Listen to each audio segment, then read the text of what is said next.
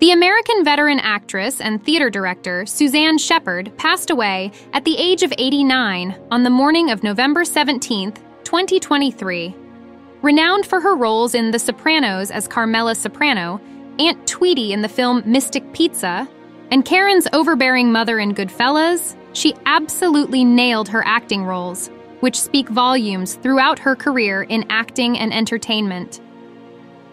The news of her demise was shared with the world by her daughter, Kate Shepherd, an American artist based in New York City.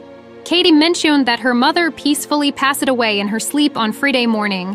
While the exact cause of her death was not disclosed, sources indicated that the veteran actress had been battling obstructive lung illness, leading to a gradual decline in her health until her passing.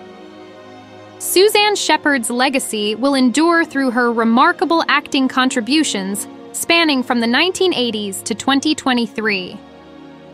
Some of her recent roles included Ruth in the film Where is Kira?, Elizabeth Anderson in Furlough, Aunt Iris in The Week Of, and Tess in The Performance.